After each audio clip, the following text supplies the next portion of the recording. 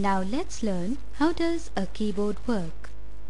While typing, when any key is pressed, you see the corresponding result right onto the screen. Ever wondered how does a computer come to know which key is pressed? Or who informs the monitor to display the keystroke pressed? In the following section, we will have a detailed look at the working of the keyboard.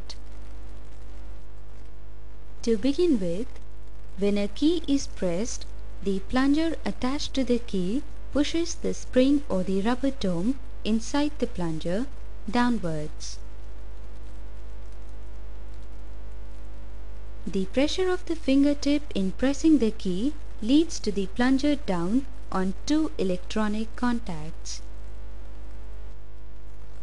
When these two contacts come together, the electricity flows through them in circuit. When you lift your finger, the spring moves up, lifting the key upwards, and the electric circuit is broken. Now, the signal produced by two contacts coming together is passed on to the chip called as microprocessor. The microprocessor holds a scan card. The pressed keystroke is matched with the scan card.